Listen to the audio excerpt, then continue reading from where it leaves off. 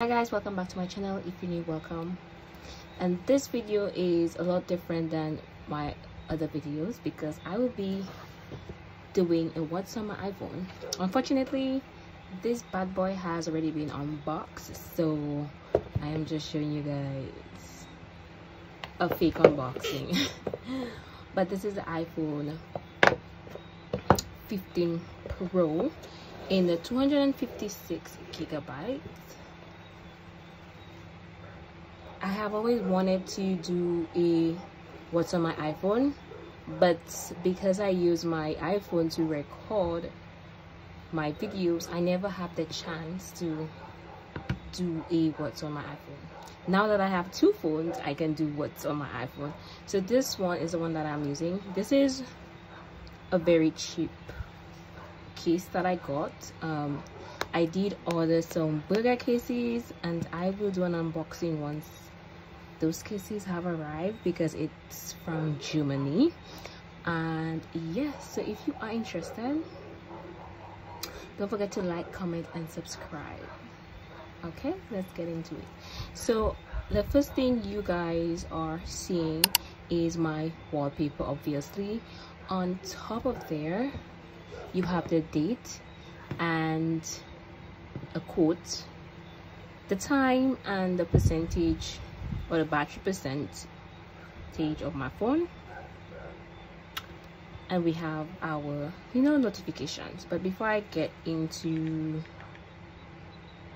what's on my iPhone, let me put my phone on do not disturb. With this iPhone, there is this new button called the action button. Normally, well, for most they use it for camera, for quick access to the camera, but for me it's quick access to the settings. It's like a setting shortcut, so if I press and hold, it will just bring me to the settings. The first thing you're gonna see is my home screen, and I do have one page. I am a very minimalistic yet productive person, so my phone will reflect my character, and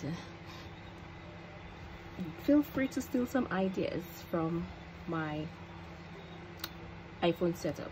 So the first thing we have in the widget section, I have the section where you could see all your Apple devices, and the battery percentage, like my phone, my AirPods, the AirPods case. And this is a widget, a picture widget that just has like different places on a sign, like you have Tokyo, Paris and Orlando. It is my dream to travel the world, so that is just there for motivation. The second widget is it has my picture, and as you can see, I am from St. Lucia, so there you have that. And you have my Apple playlist. Okay, so yeah, this is my Apple account. If you want to follow me and look at my playlist, you could do that. I'm actually looking at what's on my iPhone for inspiration. The second widget we have is a Bible widget. That's self-explanatory. Every day you get a new Bible verse or scripture, which is very convenient when you're on your way to work and you're commuting, you have a bus or whatever. You could like just quickly meditate on a Bible verse, and this is very dear to me, my spiritual walk, my spiritual life. Like I said, my phone reflects my personality. And here we have my subscribers count, because I am a YouTuber. Well, in my head I think I am, but the numbers are not numbering. But if you are watching this video, do not forget to like, comment and subscribe. We talk about all things budgeting using the Budget by Paycheck Mom workbook, and moving forward, lots of stuff like what's on my iPhone. But for now, yes. And down here we have, which I love, this actually came with the iPhone. It kind of tells you the amount of time or hours you spend on each app. Like it's subcategorized as social, entertainment and information. I like that. So you could see I spent literally 6 hours and 5 minutes on my phone, and it breaks down each app to let me know where on what app did I spend all my time. So for social, I had 1 hour and 48 minutes, entertainment 1 hour and 27, information 48 minutes, and I've been reading a book for that 48 minutes, so that's how I know. Down here we have the weather app.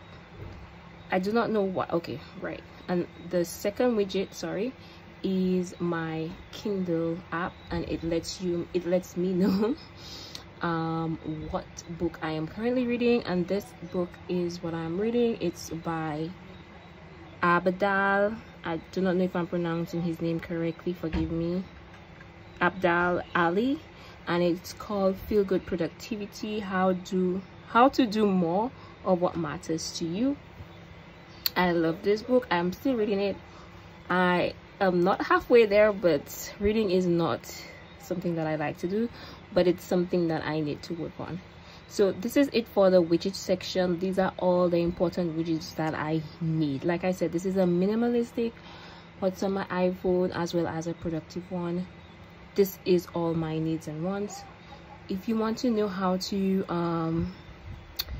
customize your iPhone or how to get this look, just let me know in the comments section down below, and I will do a video on how to customize your iPhone. So the first thing you're seeing here is a widget icon. It's a picture which I got on Pinterest. The second is my reminders app. I like to call it today to-dos, things that I have to do today, which is very important. I am one who likes to think that I am always productive, and always planning the night before gives me that sense of, it gives me a sense of purpose. And once I see I ticked a good, or I have done most of my actions on my to-dos, I feel a lot more productive in a sense. So that is just to keep me in a productive mood. So onto the apps. Now all my important apps are in folders. The first folder we have is fun. For most people that would be games. I do not play games. Life in itself is a game, so I have no idea why would I have games on my phone. Like, I'm living a game 24/7. Just kidding. But no, this is what I call my fun apps. I have podcasts. I do commute to work all the time. I do not have my personal vehicle, so I take the public bus, and I always like to be in my own world. So having entertainment videos and books to read on the bus, even music, is very good. This is why I call it fun. So we have podcasts and we have Kindle, like I spoke about this. This is the book that I'm reading. Then music, you guys saw that earlier. Audible is like Kindle, but it's in a form of an audio experience where you get to buy books instead of reading it yourself. You get to listen to the books. Then there is TED. I'm not sure if you guys are familiar with TED Talk, but this is a TED app, like with all the TED Talks videos. You could go on YouTube and get them, but I don't like to have data, so when I am not connected to Wi-Fi, I prefer to use this app to listen to how can I say it, impactful videos or things I could learn from, in a sense. That's the type of person I am. Like I said, my phone is a very productive phone. Then we have Netflix. If I do want to catch up on some shows, right now I'm not signed in, but you guys know what Netflix is. I do not have to explain that. Now, I am from the Caribbean. Most of those stream watching apps are not available, or it's restricted in the App Store because of my location. So what I have is what I have access to. So this is it for my fun folder. Then we have hobbies. This is the name I call it. Now hobbies for me is things that I enjoy doing on my phone, like watching YouTube video and also creating YouTube video. I am a content creator. I was going to say I am a YouTube creator, oh my god. And then Pinterest is a hobby. I mean, whoever doesn't like Pinterest has some serious issues.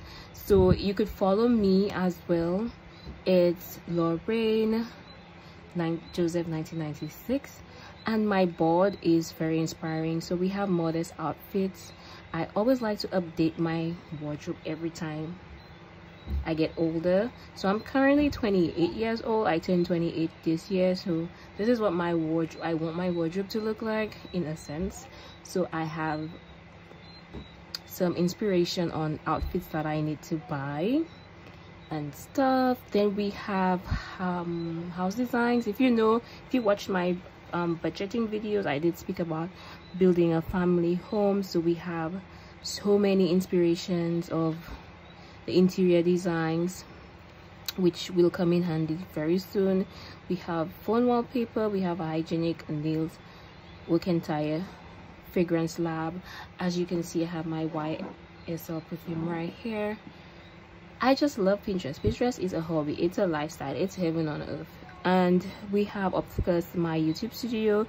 This is where I look at my analytics for YouTube. If you are a YouTube, I keep saying YouTube creator, if you are a content creator, you would obviously have this. For me, YouTube right now is in a form of a hobby and not a means to make income. Not yet anyway. It's just too much going on in my life. So right now, YouTube and creating videos, watching YouTube and creating YouTube videos is a hobby. Then we have the camera. I love taking pictures. The photo app, CapCut is what I use to edit my videos for YouTube. Canva as well. Then we have Feeder, whatever that is, that I use to figure out my Instagram feed. And then we have this retro camera thing, which is called Fuji. I do not know if I'm pronouncing that correctly. So basically it gives that 90s vibe type of look. This is like a plant I have in my office at work. So this is what that is. And then we have Lightroom, which is a editing app for photos and videos as well, I think. So the next folder we have is socials, and this is all my social apps that I use. I used to have Facebook and Twitter.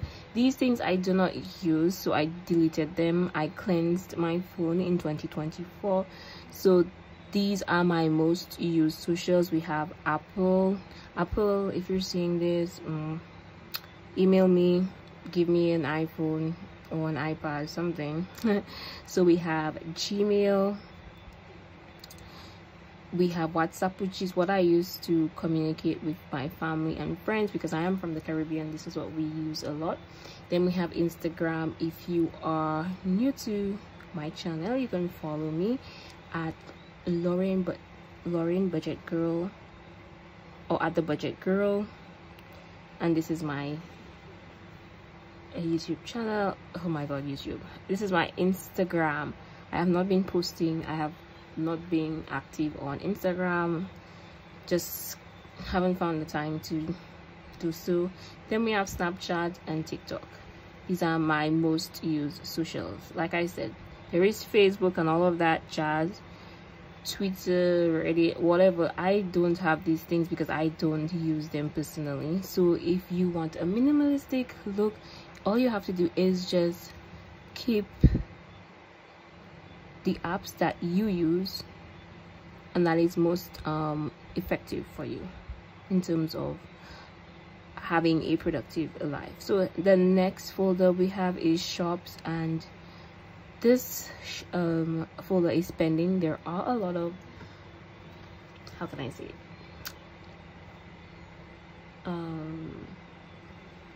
there are a lot of apps when it comes to shopping that I need to download, but I just haven't gotten the time. But for now, we have My Digital, which is my carrier app where I used to put data plan, whatever you call it. And then we have Etsy, which is self-explanatory. We have the App Store, we have Apple Store, we have Massy Stores where I buy groceries. Then we have Macy's, Shein, Amazon, Fashion Nova, Zara, Forever 21, A&F. I love A&F jeans. I need to get my hands on one. And ASUS. I'm not sure if I pronounced that correctly. This is a work in progress folder. This is not all the places that I shop. I also shop on Ulta, Sephora, Fenty.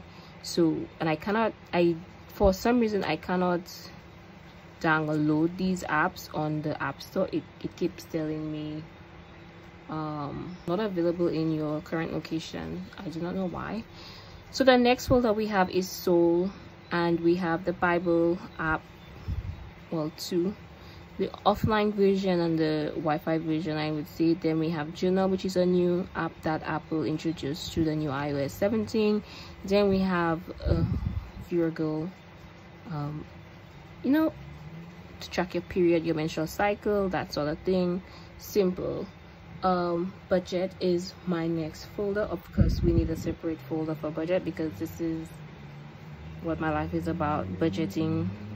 We have all my bank apps. We have CIBC, Bank of St. Lucia, PayPal, obviously the calculator, and SpendList.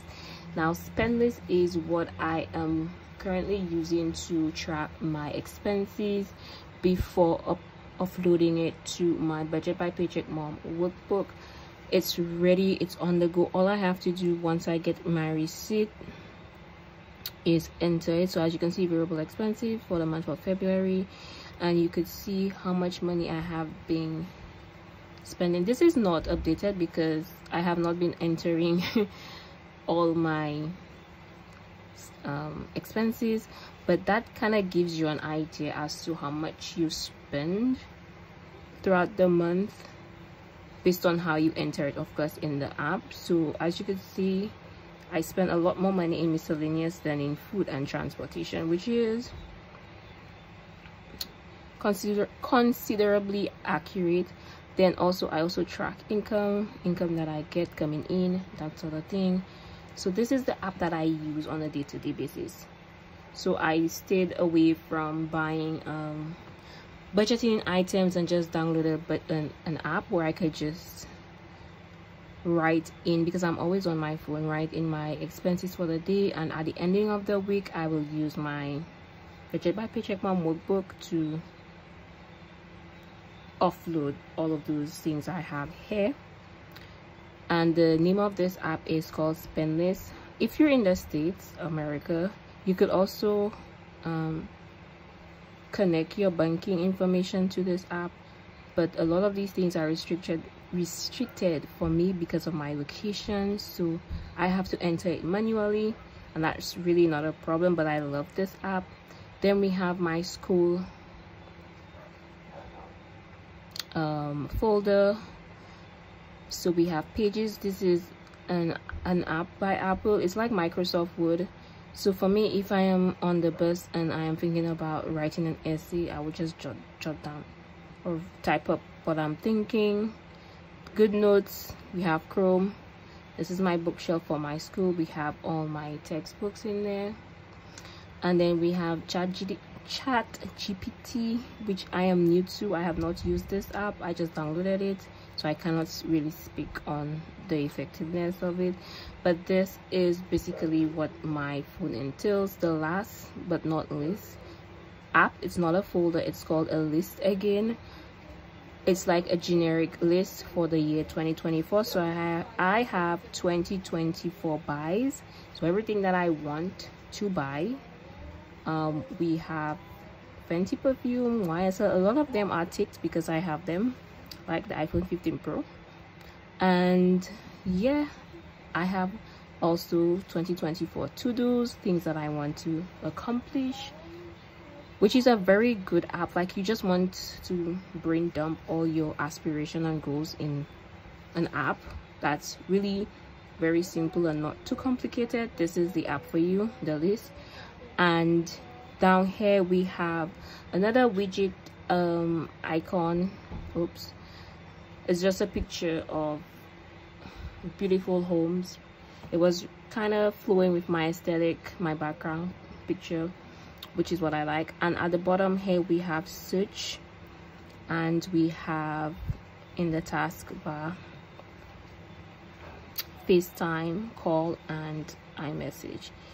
This is how simple my phone is and looks. I love it. It's amazing. Also, this is a feature everybody should have,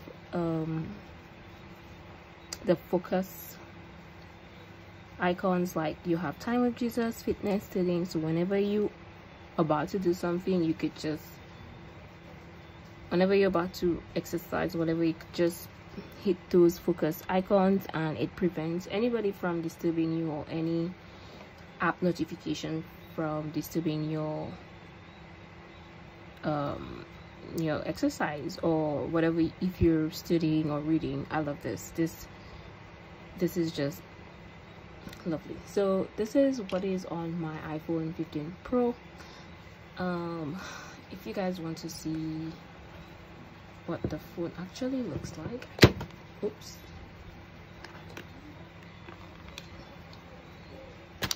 I can do that. So this is the titanium color.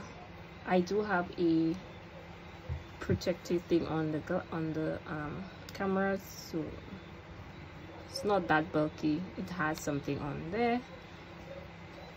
In low light, it's giving warm color. In like light, it's giving bay metal. I don't know if you guys get it. I love this phone. I am happy with it. I cannot wait to get my burger cases to show you guys the unboxing of the burger cases. But this is what's on my iPhone. See you guys in my next video. Bye.